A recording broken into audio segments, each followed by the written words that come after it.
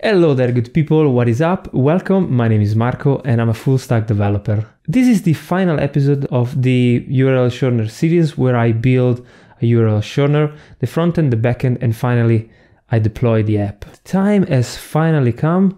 Today I will deploy the web app, and to do that I'm going to use, let's call it, two pieces of software. The first one is Heroku, and I'm going to use it to deploy the backend, so the server side, and then Netlify, and I'm going to use that to deploy the front end instead. There's going to be many things in this video, so pay attention to each one. I will also focus on the part where I build the JavaScript for the front end, so I will finally make the fetch call to my API to shorten the URL. Before starting though, I want to address the little bug that I left last week. As I said, it's small, but it's risky. I don't want to leave it there, and let's see what that is about. Okay, so our problem is exactly right here, because if you notice, I'm just checking that the status is not 404. If not, I create this lag and I save it immediately. I'm not checking if this lag already exists. Now to do that, to fix this, I am gonna use a loop that guarantees me the fact that this lag is always going to be original. And what I like to do in these cases is utilize a while true loop. Now, while true loops like this are dangerous because they are basically infinite loops. This condition will never be false, basically. So I need to specify a very precise exit condition. So let's transfer all this logic inside here, and then I'll do something. Now, while this loop is active, I'm gonna generate a slug, and then I want to check if this slug exists. And I can just say like this, equal, and then I await. I'm gonna check in the URL models, and so I'm gonna say find one. And that is basically enough, okay? Slug is equal to slug. Now, to be a promise, I need to run the exec command. So this will find one record that already has this slug. Now, let me initialize the new URL outside. Okay. So this condition to create the new record will be executed only if there is no checked slug. So if my slug is original, there are no duplicates, I'm gonna save it. Okay, my new URL is going to be this, and this is going to create the record. And one important thing after this, I need to break out with the break keyword. Otherwise, I'll just go on and on with a while true loop. If I save this, basically what I'm saying is, for each loop, generate a slug, check if the slug exists. If it doesn't exist, create a new record and then break out of the loop. Otherwise, you get to here and obviously you just get to the top again. So this solves it. We're good to go. And just to be totally clear about this is a very small bug, and it wouldn't have broken basically anything because of this statement.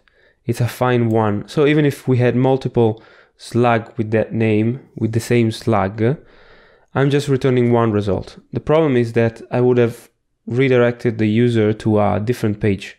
Good, we're safe. If you spotted this problem in the last video, well then, good job. By the way, let me know in the comments below one project that you might want to see on this channel. I'd be happy to work on it. This being said, it's time to get going. So let's start. Okay, now it's finally time for the front-end JavaScript. So first thing first, let's open the index.html. And I'm gonna put it on the side so that I can see it both. Now make sure to link your JavaScript file in the HTML so that it works. And the first thing I want to do is actually address this copyboard, because I want this span to have an action behind it, which is to copy in the copyboard. Now this is very simple, and one thing that I can do is create a function first of all, and I'm gonna call it copy. Okay, and in this copied function I'm gonna get a target, and you'll see why in a bit. Basically it's I have multiple of these copy boards, and I want to copy just a specific target, okay? And this would be linked to the event that is triggered. So the first thing I need to do is now select the element, okay? Because right now, if I click here, I want to select this, but this is a sibling. And there is no easy way to select a sibling. Now, what I mean by that, this is the parent element. So these are the two children. So basically the span is the sibling of this A tag, of this anchor tag. And there is no easy way, but what I can do, I can select the text that I want to copy just like this. Now, I got my target and I select the closest. And I need to specify what closest. So I'm gonna say shorten URL. So basically right now I have this div. Closest select only parent element, not siblings. However, what parent elements, one attribute of parent elements, it's actually children. This will give me all the children inside that parent element. And it's gonna be what is called an HTML collection, which is basically an array. And I can get access to these children, to the anchor tag, just by saying the 0 index, so the first element. Now I am selecting this anchor tag. And if I really want to be more precise, I now can say inner text. And this will select basically this inner text, or this inner text. Okay? Once I have this text, what I can do is just specify a navigator .clipboard .write text. I got here, and I need to specify what text, and this is the copy text. So now I have my function. I want to add the event listener, and I'm gonna add it to the document itself, because remember, these divs, which basically are the shortened URLs, do not really exist on the page until I create one. So I'm gonna add an event listener to the page. It's gonna listen for a click, and I'm gonna specify there's gonna be an event. And right here, I can make use of the event.target.matches. And it has to match a span. But it also, I don't want all the span on my page to trigger the event. The target also need to have a class, so class list dot contains. What it has to contains? Well, it has to contains, wait a minute, okay, copyboard. So basically, not only it must be true that it is a span, so like this, but it also has to have a class of copyboard. Now this is specific for this exact element. Now that I have this if statement, let's start with console logging and see if, so let's print copied, okay? Now I need to run live server so that I can see this website live. And it is right here. Wait a second. Yep, like this. Okay, so this is the website I've created last time. And if I open the console now, I don't have any errors. And if I do this, I got copied right here. If I do this, I got copied as well. Like this, I got copied as well. Beautiful. So now this function works. This event listener works. Close this. So now instead of this, I want to run my copy function. And for the target, I'm going to pass the event.target. If I save, we can just verify it by now. If I click, nothing should happen. If I go here and I say Command V, as you can see, I got my text copied on the clipboard. So it works. Beautiful. Okay, now I can spend some time creating like this, these elements. So the shorten URL, and they're all gonna go into the content div. So this is gonna be the parent of all the shorten URLs. So what I can do first of all is to, I can put a URL on the page. Okay, and this needs some data. Or maybe this needs the URL is just like this. What I'm gonna do outside here, I'm gonna just select these content div so that I have it already or always have selected. So the content is equal to document query selector. This is the default selector if you want to select something. Dot because it is a class. Content. Now that I have this, and I have to specify that it's a function, Marco. Yeah. And this is going to be an async function. No, it's not going to be an async function. So now that I have this with the URL, I just want to have basically this entire thing copied. So I'm going to create an element, which is the shorten URL. And I create the element just like this. Create element. Good. And I want to create a div. And then I'm gonna have a class list and I'm gonna add shorten URL. Okay. So basically what I'm saying is create a div and then add a class of shorten URL. I've basically just created this. Now that I have my shorten URL, I want to create an anchor tag. So I'm gonna create the anchor tag. Let's say URL link. I'm gonna document dot create element. This time I'm gonna create an anchor tag. In this anchor tag, we have a class list of shorten URL link. This is important. Okay. Now, what I can do here, now that I have this URL link, is, select an href.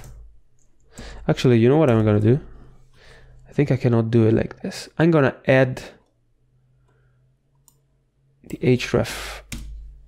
We're gonna do it one by one. URL link, class list.add. I'm gonna add this beautiful thing right here. Then I'm gonna specify the most important thing, which is the href. The href. How do you select the href? Yeah, like this. And this is going to be equal to the URL, so the one that is passed onto the function. So now I basically created everything, and I need to specify a text. So the text content is equal to URL itself. Now I've created this. Now I need to create the span. This is very easy because I can just say the copyboard is equal to document dot create element. I'm gonna create a span. At this span, I'm gonna add a class list of copyboard, just like this. So basically I created this. Now nothing happens here because I need to append all these divs. So first of all, I'm gonna append the URL link to the shorten URL. So I select the shorten URL and I said append child. I cannot do it on one line because it's not a node. So I need to specify it like this, shorten URL. Yeah, to append something, it needs to be a node, and that wasn't because I've selected something else. But if I do this, yes, append child. And what do I want to append? Well, the URL link, of course. And also, I'm gonna append the copyboard itself, which is the span, the little icon, okay? I don't know if this is gonna create a problem because this is not a node, so I'm just gonna do it like this. This is one of the things you need to get used to it. You need to get used when you're dealing with front-end JavaScript. It's just super boring like this.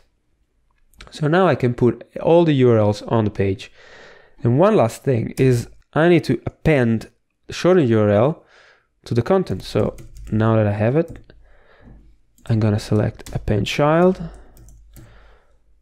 I'm gonna append the shorten URL. Okay. Now I need to attach an event to this form. And the event that is going to be triggered is the request to my API, and then the response we'll see. So I'm gonna select the form, shorten form is equal to document dot, it doesn't have a class, so I'm gonna give it to that. Just gonna say shorten form. So now I have a class on the form. So I can say a query selector here. The query selector is going to select the class of shorten form, just like this. Beautiful. Now, what I need to do is select this shorten form and attach an event listener. And what's very nice about this is that there is an event of submit that works with forms. So every time I submit it, I can have access to basically everything inside the form. The first thing I want to do is to prevent the default so that the page doesn't refresh. I'm gonna manage the request just with JavaScript. So now that I've prevented the default, I need the data. And you can say just form data is equal to new form data. This is an object, and you pass in the form itself. And now what this does, it's basically transform this form into an object with a key value pair, and the key would be the name of your input, and of course the value would be the value inside the input. So what I want is to make a post request to my API, to my server. Now my server is on localhost port 3000, but I don't want to hard code it, so I'm just gonna give it to it with like a global variable, and I'm gonna specify, let's say, API URL like this, and this is HTTP for now, because when I deploy it this will change. Localhost 3000 API shorten, and if you notice here, it's exactly this route, and it accepts post requests, so I need to be careful of sending post request. Now I want my URL, and I can get it like this. So form data now is basically a dictionary.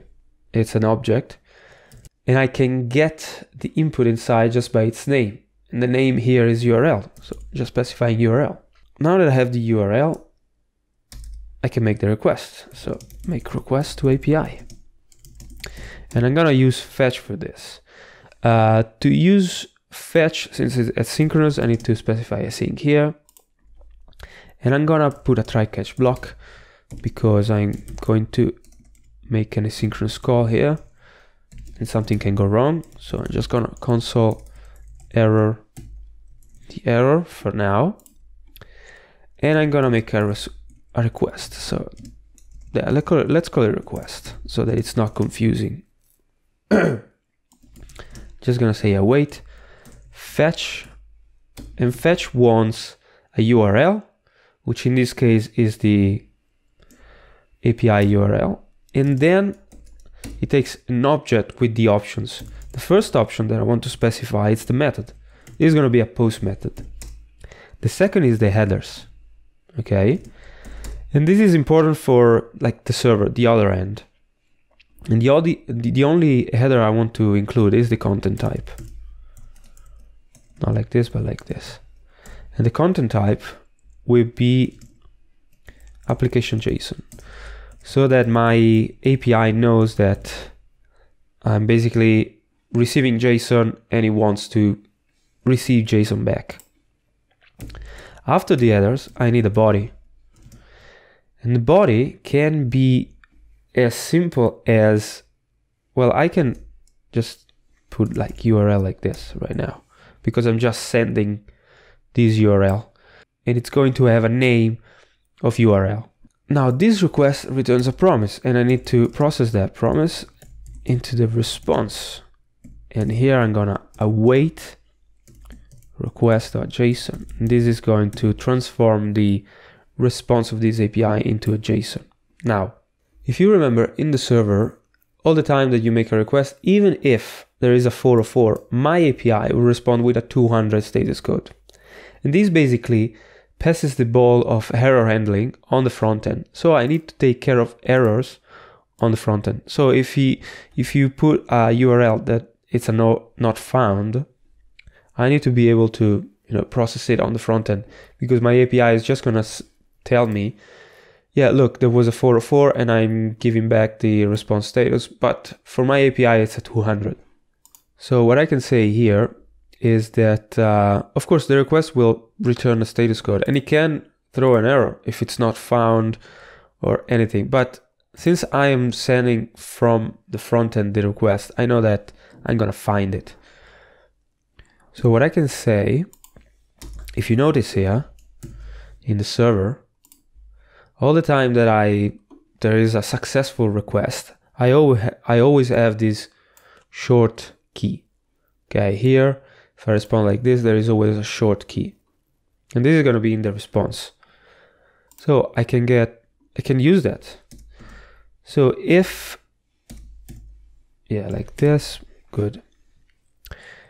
If response.short, this means if there is, I know that it was successful.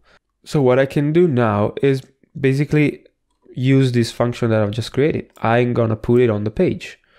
I'm just gonna copy paste right here, and it's response.short. Okay. Otherwise, if I don't have it, it means that there was an error. And the error, like in this case, I have a short, in this case I have an error and it carries a message. So I'm delivering a message. So instead, what I'm gonna do is I'm gonna put like an error message in the content. And since I have it selected right here, where is it? Right here, content. I can just select it and say inner HTML. This time I can do it because it's a response from my API. And I'm just gonna set it equal to response.message. So basically it's gonna say whatever error message happened. And that's it. This is my error handling for now. Okay, it comes the moment to verify if everything works. So I'm just gonna get rid of all this. This is 1, this is 2, this is 3. And I'm gonna look at my page. Okay, so this is visible even if there's nothing inside. There's an easy fix. I can go to the styles and look for the content, which is, no, it's not here. It's here. And I can say that content is a display none, but content like show, it's a display block. Was it? Yeah, let's put it block. Okay, so right now if I save this, I'm not gonna see it, but if I put content show here and I save, I'm gonna see it again. Beautiful.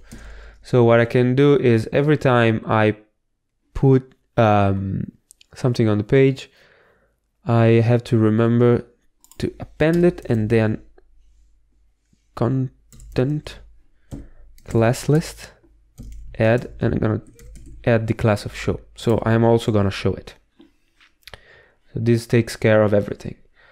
Now everything should work fine. Let's try and run the server. So npm run dev. I'm in the right folder. Let's see what it says. Okay, the server is running. Let me just see if I localhost 3000 API shorten. This is the correct URL. Okay. Let's see what we get back. I want to shorten a URL. Now you need to be specific because Axios works like this. If there is no HTTPS in front, it might throw some error. So I'm just gonna say like github.com. Gonna copy and paste it like here so that I got my HTTPS. So this should work. And I'm gonna shorten it. And I got an error, of course, because... Okay, I think I found out the error. So first of all, in the server, right here, this middleware was actually down here. And you need to pass it like at the top. I don't know why, but now it works. Secondly, we cannot, if you remember, this was like here, and the body doesn't want an object because there's gonna be a problem when the middleware is parsing it. So I need to stringify a JSON, if I can do it like this. And I'm just gonna stringify like a payload. In this case, I'm gonna create the payload like this. Payload is equal to an object. Okay. And this is gonna be the URL is equal to this thing. Okay, now it should be better. Let's see if the server is running. It is. Let's go back to our page and let's see if we can copy this. Copy paste. Let's open the console if there's any error. And let's see. Okay, nice. So this is the URL. Now let's try and copy it. If I do it like this, yes, it works. Okay, so this is fine. However, let's try and do this. Let's copy paste and do it. And I'm redirected to the GitHub homepage. That is fantastic, fantastic. There is one thing that I forgot actually. And in the HTML, no, it's right here. When I create the URL link,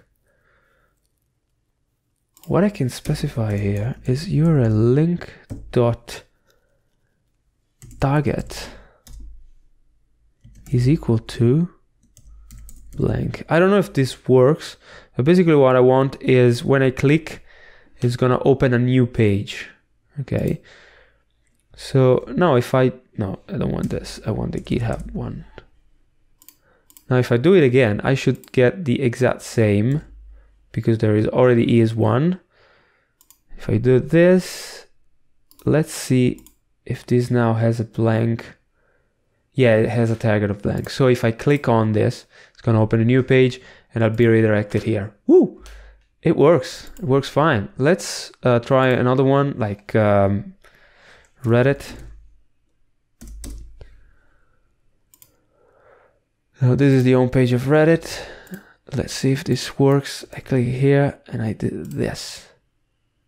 This doesn't work. Oh yes, it does. It was a bit slow there, eh? But now if I do this, I'm redirected to the Reddit homepage. Beautiful. It was a bit slow there. I don't know why. This is the request. Timing. No, well, it's not. It wasn't 3 seconds. Huh. I don't know. This was the first one. Waiting. Was it 3 seconds? Explanation. No, I don't want the explanation. Okay, well, fine. It works. Okay, it works fine. If I do this, I'm basically copying this. Okay, it works fine. Beautiful. We have our URL shortener. Now it comes the time to deploy this thing. Okay, for final deployment, the first thing you should download is Homebrew. This is kind of a package manager that you can install interesting softwares. And you just need to go to brew.sh and run this code in your terminal. if you have a Linux-based machine like macOS or Linux. If you have a Windows, don't even worry about installing Homebrew because you can skip this passage. But just like this, run this command on your terminal and it should be good to go. Now, when you install it, if you go to the terminal right here and you type brew, you should see something like this. This is basically the commands that you have available from Homebrew. And if it is installed, you're going to receive this message. If not, you're going to receive the command doesn't exist or something like this. Now that you installed Homebrew, the next step is installing Git. Now, Git is a version control language. The first step, if you have a Windows, you just go to the Windows installer and you basically do the setup wizard and all the basic stuff. If you're on a Mac, this comes even easier with Homebrew, the software. It's not the software, but the package that we just installed, because you just run this command, brew install git, okay? And if you got a Linux, if you got Ubuntu, for example, you just run the apt-get, which is the package manager there, Fedora, DNF, basic stuff. Once you've installed Git, you should be able to access it like this. If I now say git version, I should get the version of my Git, you know, so I know that this is installed. Next step on the line is Heroku. Now Heroku will be the place where I'm going to deploy the backend. And there is a very neat command line command that I can type in the terminal. If I got a Mac, if I got Ubuntu, you can use this. And if you have Windows, you just download the installer and follow the instructions. Now if you type this, you should be able to access Heroku from the terminal. And it works in the same way. If I now type Heroku version, I will now have Heroku. So these are the fundamental pieces that I need right now. One last step is to create a Netlify account. Netlify is where I'm going to deploy the front end. So all the client-side things, JavaScript, the CSS, and you can either directly log in or sign up. If you log in, you can log in with your GitHub account if you have one, GitLab or Bitbucket. And this is going to be useful later because you can actually link the GitHub repository or the GitLab repository directly to the website build. So every time you push some changes to the repo, Netlify is going to spot that and is going to recreate and update your website, which is absolutely amazing. Continuous integration and continuous deployment. Okay, so let's go to the terminal. We're going to do everything via the terminal now. Let's clear the screen. Let's zoom in a little bit. Okay, so first of all, if I list my current directory, which is where I created the project, you see that I have a file, and then I have a client folder and a server folder. So my client folder would be uploaded on Netlify. It would be deployed via Netlify, and the server folder via Heroku. Now, they work through GitHub or Git, and I need to initialize a Git repository for this to work. Now, I could just initialize one Git repository for this whole project, and then specify in the options in Heroku and Netlify which of these two folders to look at. But that is a bit more complex, and I want to keep this very, very simple. So we're going to start with the front end. The first thing you need to do, I'm going to go into my client folder, of course, okay? And in here, I got my public and my views. Now, inside here, I want to git init this folder. So now, right now, I have created this .git file, and this folder is now being, let's say, watched by the version control. And I have access to many different options now. For example, I can get the status of my folders, of my files. And here says that there are no commits, there is some untracked files, and these are the files that are untracked. So what I can do here is just git add, and I could type in like public slash, but you can just do this like with a dot and it will add everything, okay? So now I have added everything. The second step is to actually put a git commit to commit the changes. And here I'm gonna have a little message like first commit. Now my changes, my commands, my changes, my files are ready to be pushed to a repo. However, there is no remote repository yet. And for this, you need to go to your Git provider like GitHub or GitLab. And if you see on the dashboard like something like new, and you click it, I can create a new repo, and I'm gonna call it frontend URL Shortener. Frontend URL Shortener. It's available. A short description. I'm not gonna put anything here, but anyway. And now I'm gonna create a repo. Okay. GitHub is very useful in this case because it's actually telling me the passages that I need to follow. So we have added everything, and we have added, and we actually committed it. So now we are at this passage, git branch. So now I just need to copy paste this command into my terminal. It works. The second command is actually to add an origin, which is this address. And this actually add this repository into my so-called origin. If I now like try to print out the remote, you can see that I have a remote called origin, and it points to this URL, which is the URL of this repository right here.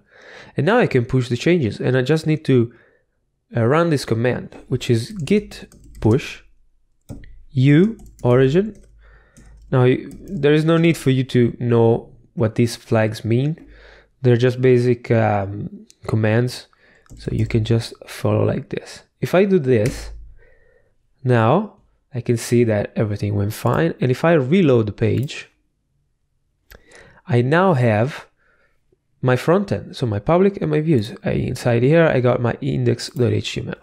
Now, there is a small caveat here, and that is the fact that Netlify basically wants the name of a folder to follow, to publish, and in that folder it needs an index.html file. You could set things up differently with the configuration file, but again, that is a bit more complex. So what I'm gonna do, inside my client, I'm gonna make a directory called dist. This is just standard. And then I'm gonna move, okay, my public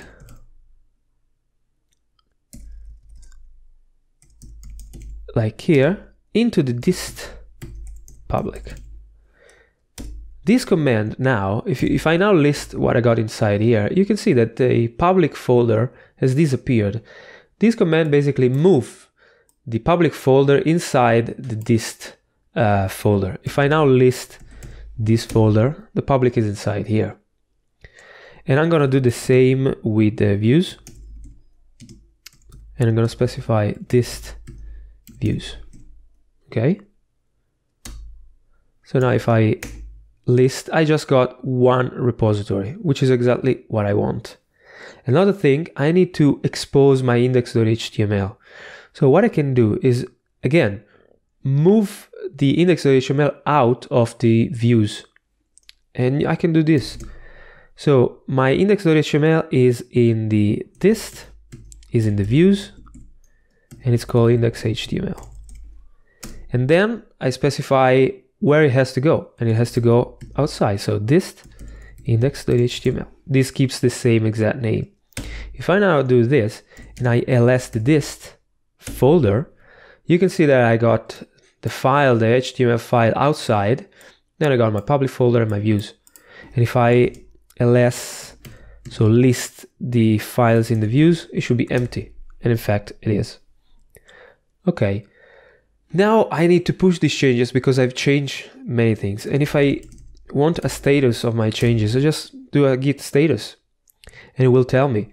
So what I can do is just, as before, git add, git commit, and I say changed folder structure. And I can just do git.push because the remote repository is already set. So I just do a git push. And if I go here and reload it, you can see that now I have just one folder. Inside here, I have the index.html and the public. The views wasn't even uploaded because it's empty. That is something, yeah, it's fine. It's totally fine, don't worry. Now that I have this, I can go to Netlify and just log in with my GitHub account. Once inside here, I have access to the dashboard. Now, this is one of my test sites that I created before. But what I want you to do is click on new site from Git.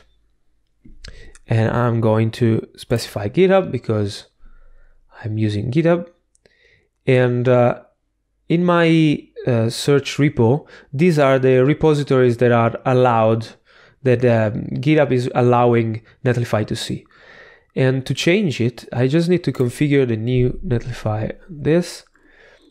And if I go there, I can specify the last one that I've just created, and I called it frontend URL Shortener. That is it. Okay, and I save it. Okay.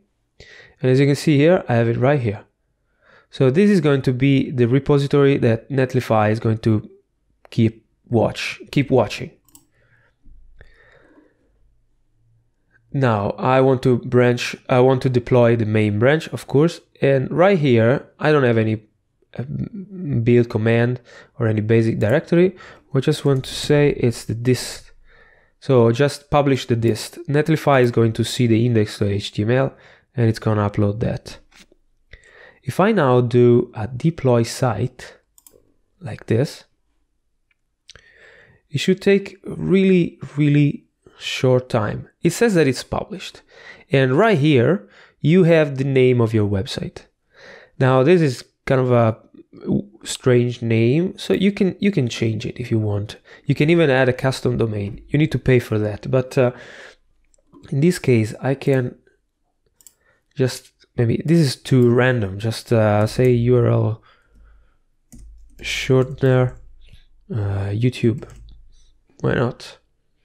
Let's see if this is available. It is. So now this is going to be the endpoint for our website. Let's visit and see if everything works correctly. All right. So as you can see, our frontend is at this endpoint, and take good notice of this address because this is what we're gonna need later in the server, on the server side. Now comes the moment for the server. Okay, now to deploy with Heroku, we need to follow basically the same logic as before. So since I want to, I'm going to clear the screen. Since I want to, I'm going to change directory as well so that I'm in my root folder. I want to deploy just the server side. I'm going to do basically the same thing. So I'm going to go inside that folder and I'm going to init it. Now this is being watched, but now this needs another remote repository. Okay. I can say git status as well to see the files. I got the .env, node modules, package. There are a few things right here that I don't want to be tracked, like the node modules. There is no need for that. .env especially, this contains all the secrets, environment variables that I set. So I don't want this to be exposed. To do that, I can create what is called a git ignore file. You can do that just by typing git ignore. This is going to create a git ignore file. If I list all of them, you can see that it is right here. And we can specify the files we don't want to track. You can use Nano if you're on a Unix-based machine. Nano is a basic text editor. And the file you wanna, open. Now, inside here, you can specify the name of the folders and files that you don't want to be tracked. .env is one, node modules is the other one. And also this thing that keeps appearing on Mac machines, which is really not something you want, and it's a dot here. Okay, once you change it, Control X, yes to modify it, enter, just keep the exact name. And if I now read what it's on my git ignore file, you can read that I got just this. If this worked, if I now say git status, I shouldn't see this. And as a matter of fact, I don't see the node modules because they're not tracked. I don't see the .env. That's perfectly fine. Now, as before, I need to git add all these files, and I need to commit these files. Okay? Let's say first commit. Now, as before, I need to create a GitHub repository. So let's create it here. Let's go to our home page, repository, and let's say new. This is going to be my backend URL shortener. And this is Node.js. Backend for Node.js application. Okay. And I just create it. And these are basically the commands that I need to run again on the terminal. So the first one is git branch, capital M main. Now I need to add the remote repository, which is this one. And so I just copy paste this. Okay, now I have it. If I see git remote, I have a remote called origin with this URL. And last but not least, I need to push my changes. Origin main. This basically is push it to the origin repository and push the main branch. That's basically what it means. It's going to do its thing. And if I go here and reload, I now have everything I need inside here. Okay, beautiful. Now it comes the moment, let's clear the screen, to actually create to deploy the thing with Heroku. And to start off with, we follow the instruction in Heroku. We need to run this command, Heroku create, which is going to create another repo, another remote repository, but this time for Heroku, like this. Now it's creating the app. Perfect. And this is the URL of the app. Now it is ugly because it is ugly, but this is just how it works. It's a random name. You can change it. You can put customized a domain, but you need to pay, of course. This is the free option. And this URL is actually fundamental for one thing that I'm going to specify in a bit. Now that we got Heroku create, we can see all the remotes that we got available. And you can see we got two, well, it's basically one more remote at this address. Okay. The next thing we need to do is to push our changes to our Heroku main.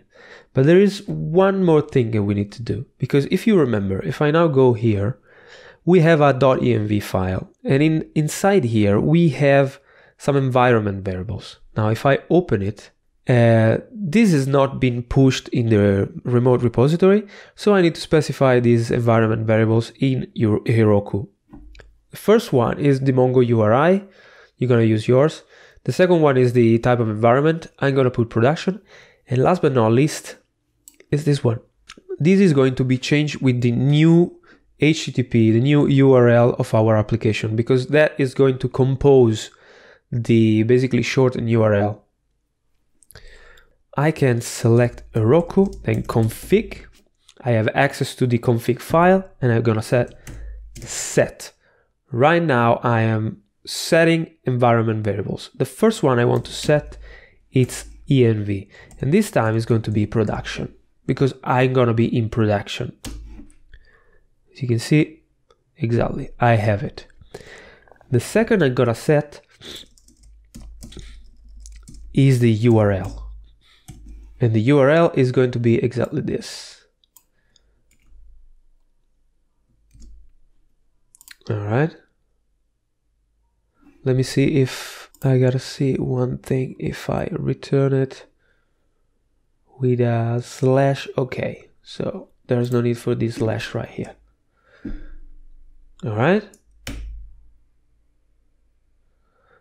Okay. And if I just hit the config, I'm gonna see, no, git config. No, it's not git config, Marco. It's Heroku config.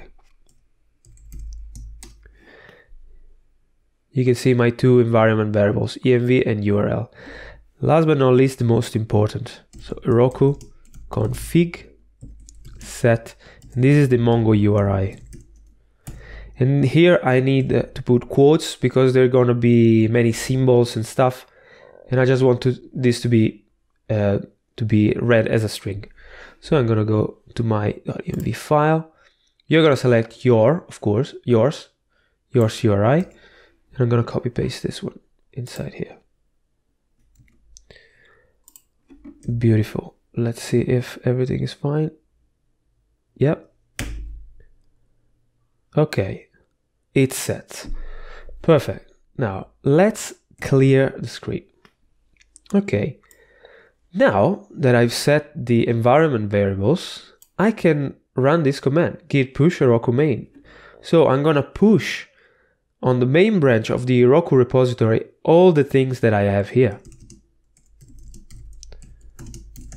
And this should build the API. We're going to test it anyway, but this should build it.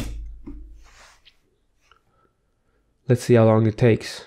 Shouldn't take long, actually.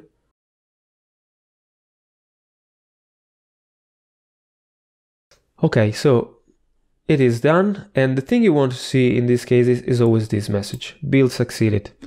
We know that it actually succeeded. This is the endpoint of our API. And we can visit it right now. Let's go somewhere around here. Let's see it here.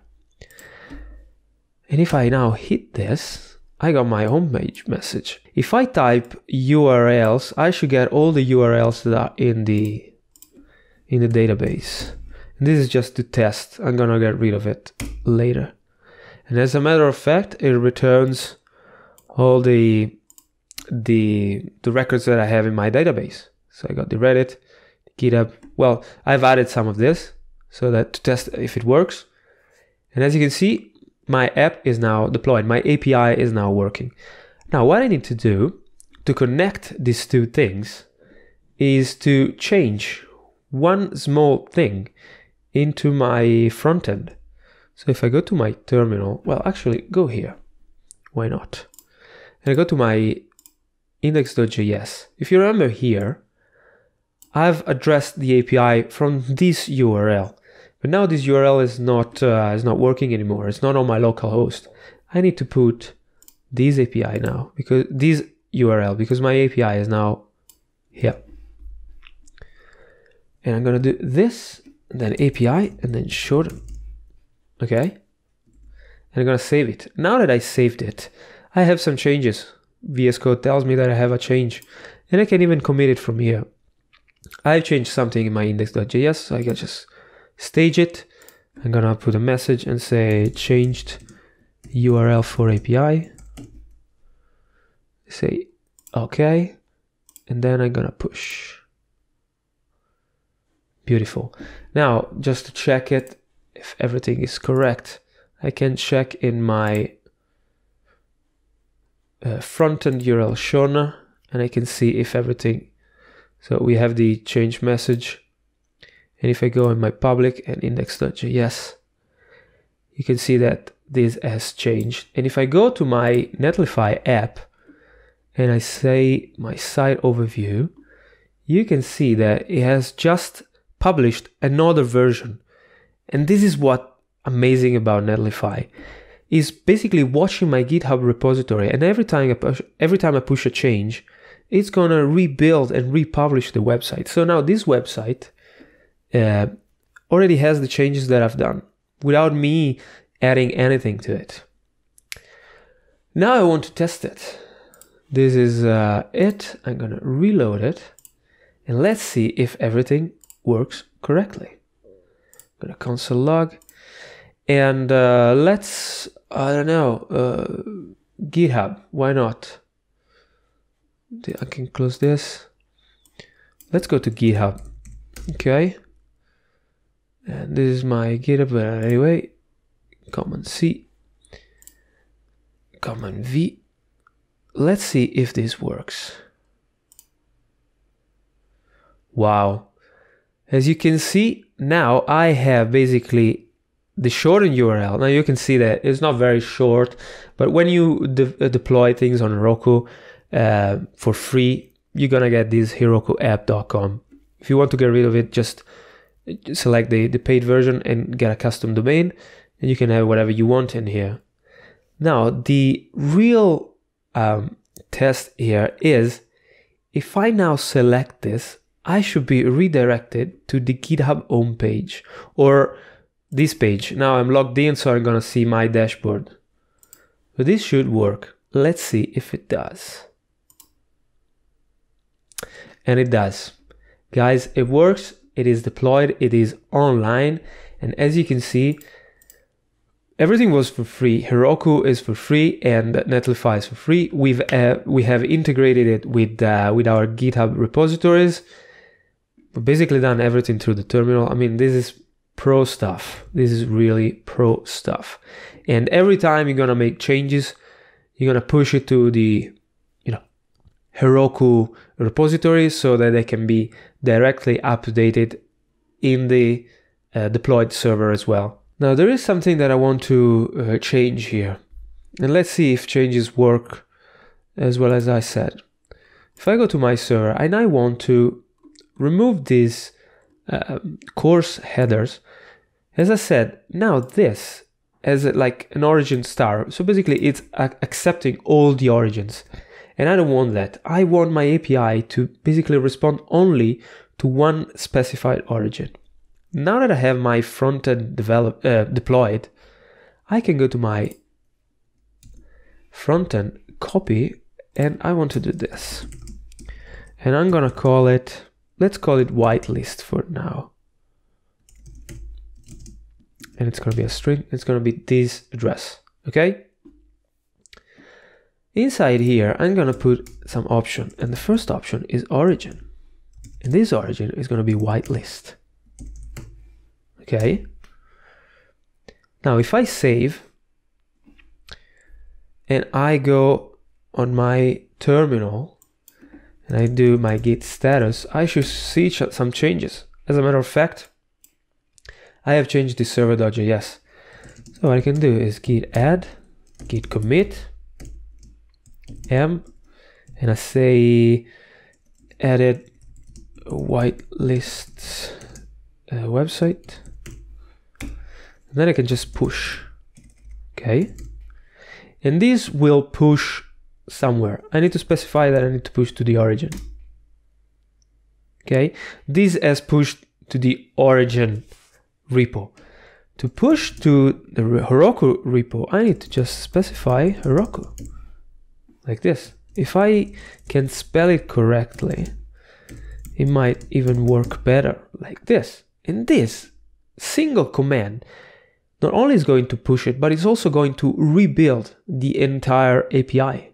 So if I now do this, it's gonna, well, run its things.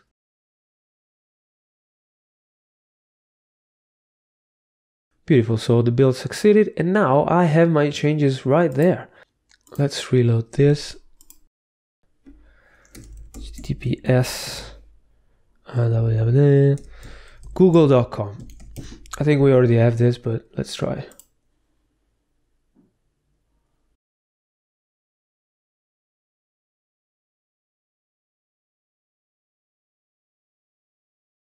And that is because, there is a slash. Are you kidding me? I shouldn't have put this slash. Okay, let's do it again. No problem.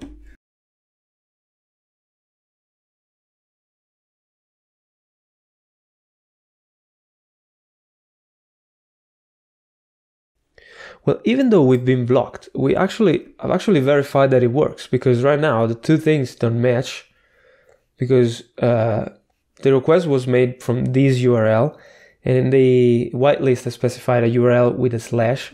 So it's a very small mistake. But again, I've just tested the fact that the course policy works. So if it doesn't come from that URL, it is not accepted. So I can now, let's do this, reload it.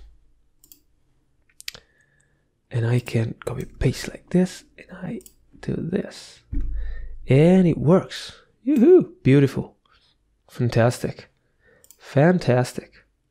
Okay, we're done for real this time. Thank you very, very much. Whew, that was a long one. I really hope that you could learn something from this video. As you saw, it is very easy to deploy an app with Heroku and Netlify. There are multiple solutions. Most of them are like not free, not for free, but definitely this is a very good solution because it is very easy and it offers a good integration. Managing the entire app via GitHub, I mean, it's really, really good. For this video, it is all. This project is done. I really hope that you could learn something. Again, let me know in the comments below one project that you might want to see developed on this channel. And also, if you enjoyed this video and enjoy the content, leave a like and share so that more people can see it. And don't forget to subscribe. That will really, really help this channel. This being said, I hope to see you at the next video.